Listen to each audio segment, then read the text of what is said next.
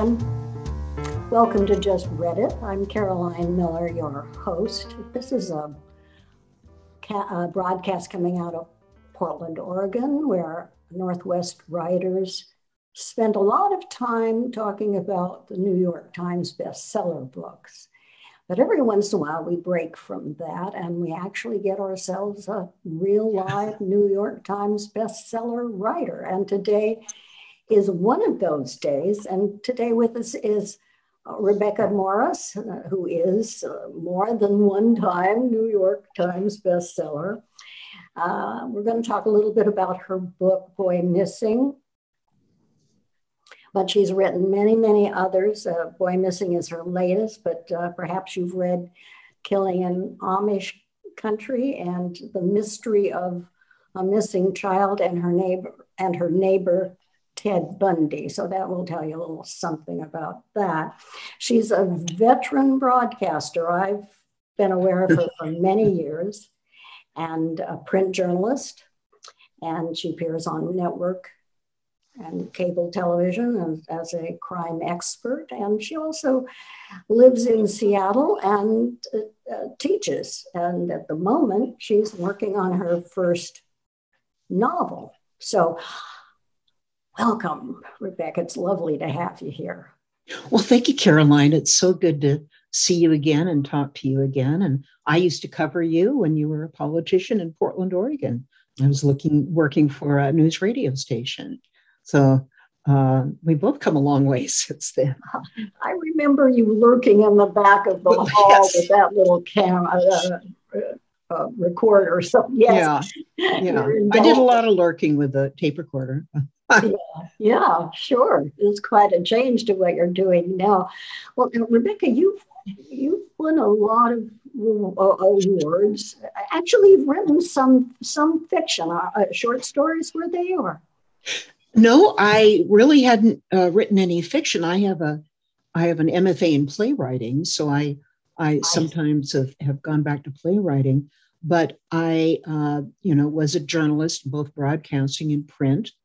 I moved. I was a reporter on 9/11 in New York, in radio, and moved back to Seattle 15 years ago. And I was freelancing for the Seattle Times, and also working in TV news in Seattle. And I stumbled on a story I wrote about for the Seattle Times that turned into my first book. And I had no idea I would grow up to be a true crime writer in my 50s and 60s. But that's what I focused on for about the last 12 years. And I find it a pretty fascinating subject. Now, what was this first piece that you wrote that you stumbled across? Did it turn out to be a book? Well, it did, because I realized there'd never been a book about it. There was a child that went missing from her Tacoma, Washington home in 1961. So it was 60 years this last Labor Day, a couple of weeks ago. She was never found.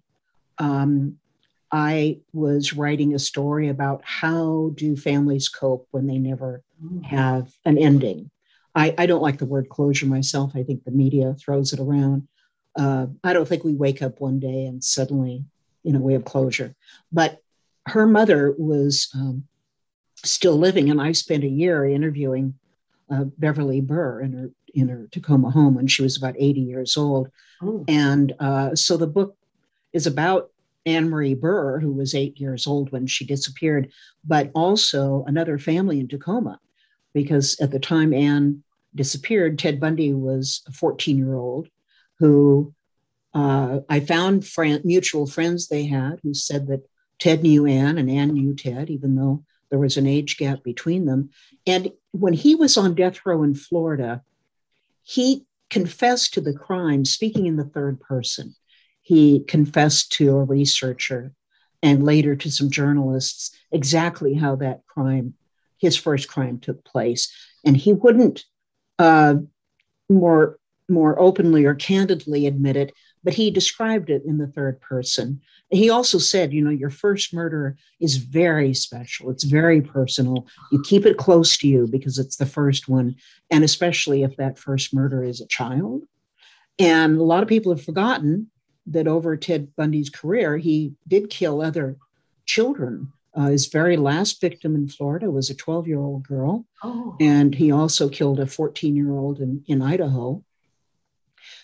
So I didn't set out to do a book about Ted Bundy, but it became a book about the two families in Tacoma, the family of the missing girl and then Ted Bundy, as sort of how their lives overlapped. And then the last, when you set out to do a book about somebody like Ted Bundy, you have to find something new to say. And what had never really been written about much is his childhood and his youth. And then the very end of his life with the psychiatrist and the journalists and the detectives and his pro bono attorney at the end of his life. And I was really interested in what he said at the end of his life about his crimes. And so I found, I think, some new angles and on Ted Bundy. So that was my first book. And it opened some doors, frankly.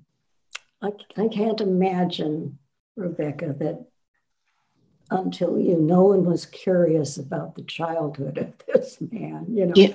It's extraordinary, isn't it?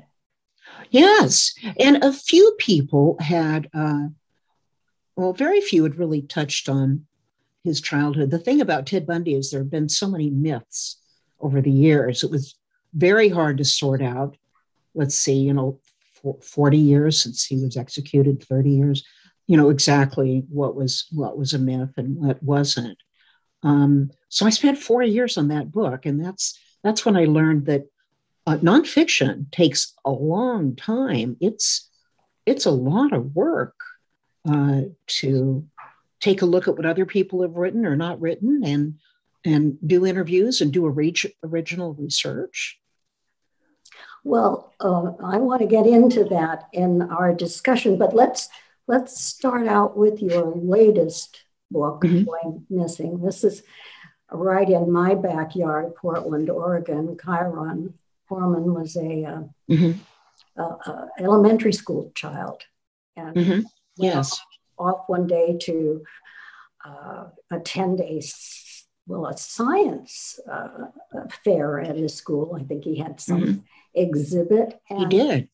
And then he never came back from school. Can you tell us about that? And why did this particular crime particularly catch your eye? Because this is about a 10-year-old case, isn't it?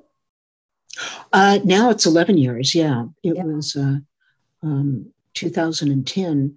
Well, this is a case where I'd watched this for many years. Not every story or case that happens is ready for a book. Usually publishers want adjudication. And of course, there has been none in this case because his body's never been found. And after watching this case for 8 or 9 years and realizing that it might never be, quote, solved, unquote, I thought it was time to tell the story. And I wrote Kyron's mother, Desiree Young, in Medford, Oregon, a letter, an old-fashioned letter. And I explained why I wanted to talk with her and write about Kyron. And she'd had other authors write to her and visit her. But I had a few years ago written a book about Susan Powell, who is still missing in Utah, young Mormon mother. Her husband took the kids in the back of the van. They took Susan out in a blizzard in Utah, and he left her somewhere or put her down a mine or, she's never been found. He moved back to Puyallup, Washington with his kids, and then in 2012, killed his children and himself. So I wrote that book, which is called If I Can't Have You, which is about Susan Powell. And so, and Anne Marie Burr was a missing person that's never been found. So one of the things I could tell Desiree Young, Kyron's mother, is that, how I win and really work to win the trust of families so that I can help them to tell their story. And I think that resonated with her. So I began working on the Kyron Horman book, I believe in 2000. 18. So that was a case that had been widely reported around the world and especially in Portland. He was a 7-year-old, a second grader. His stepmother had taken him to school that morning early. There was a science fair. His science project was about the red tree frog that he had worked on hard. She says that she left him at school. He was missing for 6 hours before he was reported missing. There are witnesses who saw her leave the school with him, get in her husband's white pickup truck. And she also had a 19-month-old baby girl. And then the stepmother, Kyron Horman, is missing for about the next 2 hours. Mm-hmm. So later she went home and she posted a picture of Kyron on Facebook with his science project. And then Kyron's father came home and they walked to the school bus and there's no Kyron. So it was very late in the game, 6 or 8 hours before police were notified that he was missing. So she said she left him at school. He was not at school. And he was actually recorded as not being at school. But the teacher thought he had a doctor's appointment, and that's why he was gone.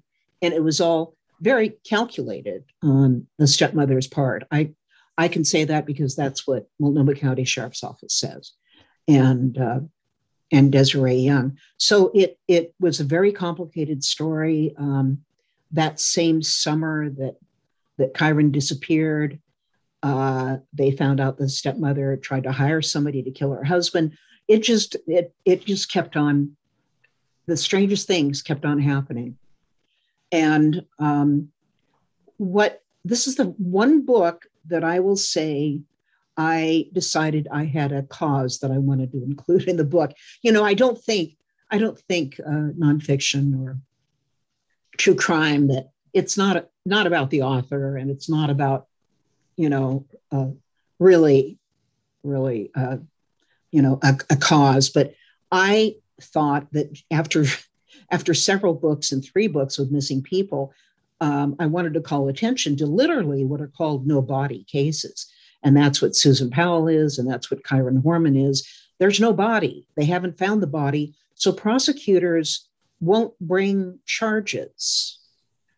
criminal charges almost always until there's a body found. Oh, no, because let me interrupt here, because I think, or maybe I'm going to the point that you want to make, because I read in another interview that you said that sometimes it's easier to prosecute when there's no body than people think. Is that correct? Or? Well, it's not necessarily easier, but I found, there's one expert in the world who's in America who tracks no body convictions and no body prosecutions, I should say. And actually the conviction rate is better with no body cases than normal murder cases. And so the end of the book is kind of about why it's time to re-examine that, and that charges can be brought usually. And okay, are there any statistics on that? I mean, well, there are. And so the end of Boy Missing, the search for Kyron Horman, gets into that, what the percentages are. And literally he keeps track of what cases in what states have been prosecuted and which cases have been successfully prosecuted.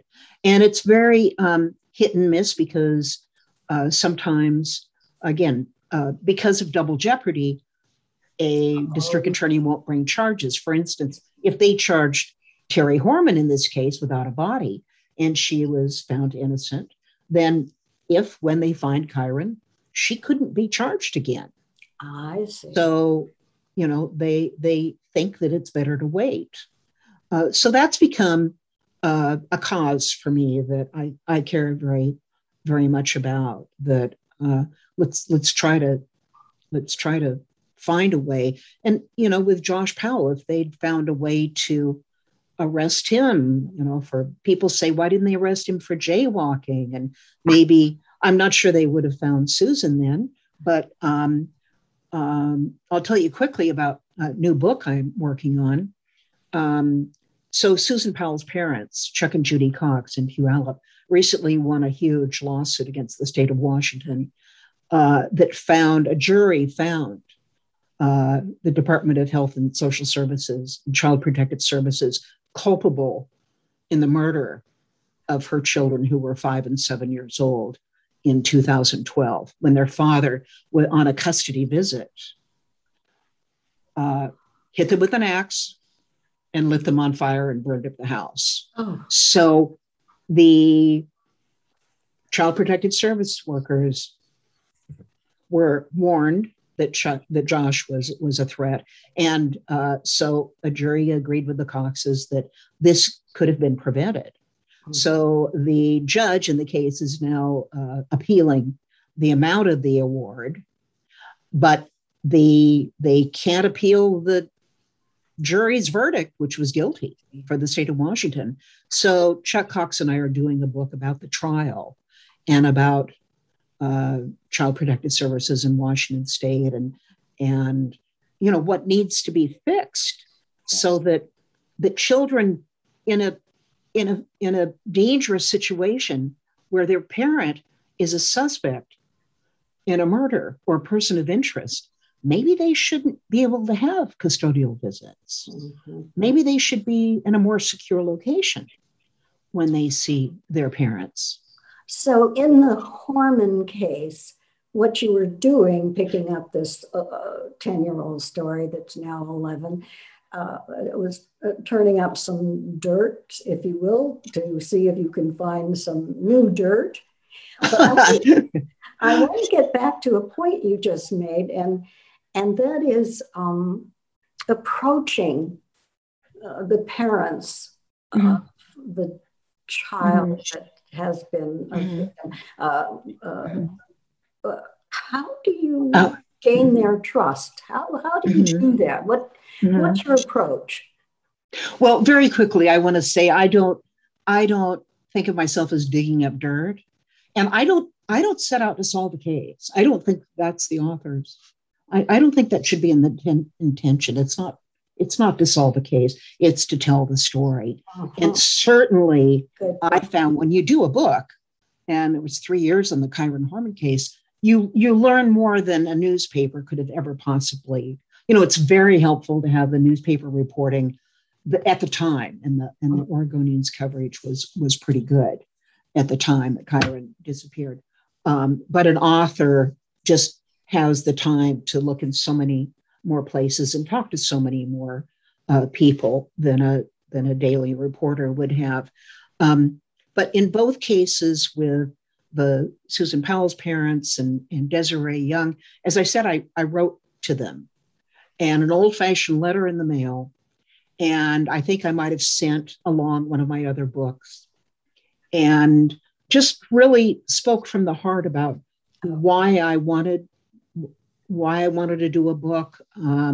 Later when you're talking, you get into more depth about, there's no money changing hands. I'm not paying, reporters don't pay for sources, whether it's a book or a daily newspaper. There's no paying, there's no money. There's, it's my book. And so certain things have to be discussed at some point, but I think it's basically showing them, here I worked with the Coxes for several years, and Susan's friends in Utah. And I just spent some time talking. And when I went down to meet Desiree for the first time in Portland, she didn't need prompting. She just talked for 6 hours or something when we were just meeting for the first time. So, most people in this situation are very open. I'm sure some families aren't, but most are very open, especially if they have a child missing. Yeah. They need to still get the word out. what about the community? Are they as do they sort of set up barriers when they see you walking around with a pad and pencil or whatever, a recording, or do they clam up, or do you have to cultivate them too? Well, you have to cultivate them, but taking again the Susan Powell book and the Kyron Horman book, when the families were on board, they told their relatives, their friends, their families, the friends of their kids, please cooperate with Rebecca. I mean, I think there was some moment like that where they said, you know, we're cooperating in a book, please help her. And so when the parents and the family opened the door, you know, that you can't do a book if nobody will speak to you. Okay, so the parents can kind of be helpful. I wanted to go back to another point you made that was really interesting, and that is the amount of research that a crime book requires. Do you just go out?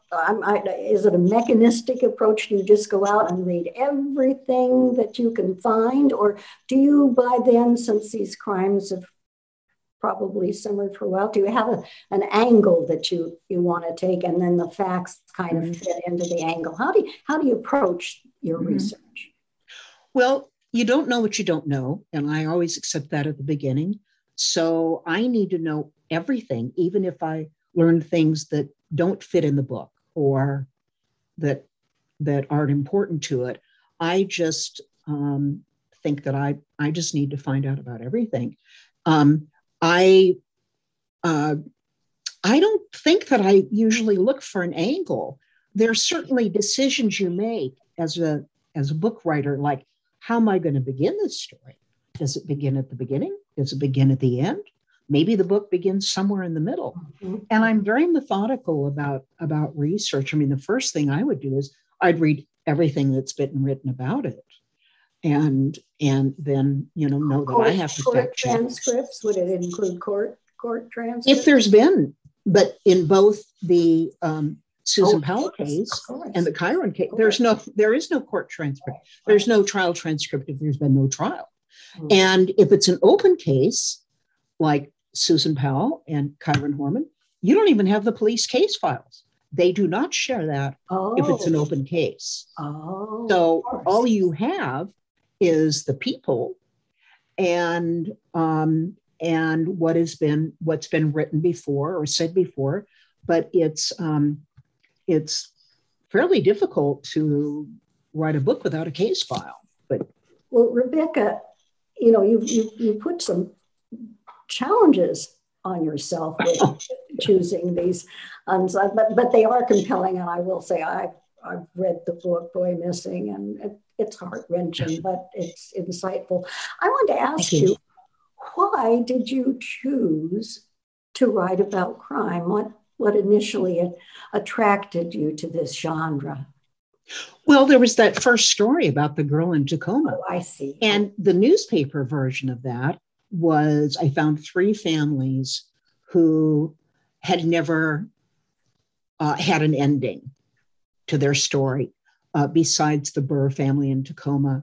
There was a woman, Minnesota, who 3 of her 4 boys disappeared one day, all in one day, and they were never found. That was in the 1960s. And then a family in Washington State whose father was missing over Vietnam, and whose family, you know, the government told them something different every day. Don't tell anybody he's missing. No, he's a POW. No, we think he's an MIA. Well, we think he was killed. Well, we don't know this. And his daughter got involved in, you know, testifying before Congress about how badly the government was handling POW families. And so the story was about when there's no ending, how do you go on? And but after that story, then that's when I kept visiting Anne Marie Burr's mother. You sort of got sucked into it and found out. Yeah. And then I met Anne Rule, who invented true crime writing, by doing that book, because she'd known Ted Bundy, and she wrote, you know, the first book about Ted Bundy. And some doors opened, and I had an opportunity to to work on some other things, and all true crime related, and it just took off. Well, we're coming to the end of the time, and I do want to get a couple of more questions out. Are there crimes that you wouldn't consider doing? Mm-hmm. That's a very good question. I like a mystery, and why did this person commit this crime? What was the context of when it was committed? Who is the community? And I like things that have some kind of mystery. But I can tell you what I'm not interested in. I wouldn't write about something that was really grisly. I wouldn't write about the mafia. I don't have any interest in that. I wouldn't write another book about, Charles Manson. Crimes that have been done to death, I was going to say. I'm very interested in the context and the community in which a crime takes place. Susan Powell was Mormon. Her family or friends were Mormon. She was having domestic violence in her marriage. There was nowhere to go. I also have a book about a murder among the Amish. It was just the second murder in 250 years among the Amish. So communities that I can't step into, but I can try and learn as much about them, and they share with me, even anonymously in the case of the Amish murder. How did the community? That must have been fascinating to tackle. Rebecca, unfortunately, our time is up. Rebecca, thank you so much for spending this time with us and giving us, at least me, insights into crime writing that I never thought about. Fascinating. Thank you, Caroline. You will come back on the nonfiction, and then we'll bat this new subject of fiction and fact together again, right? Right, I will. Thank you. All right. Well, thank you for being with us this afternoon, Rebecca. Such and I do recommend The Boy Missing, but have some Kleenex with you. Thank you again for my audience for coming to spend a little time with us as we talk about books and writing. We publish about every 2 months. So if you don't want to miss out on these wonderful topics, these wonderful writers, please sign up, please subscribe. We don't sell names, we don't sell advertising, and you can jump in and off as rapidly as you like. But anyway, I hope you've enjoyed today's discussion as much as I have, and sadder and wiser, as they say. And again, Rebecca, you've been a delight. And to my audience, see you next time.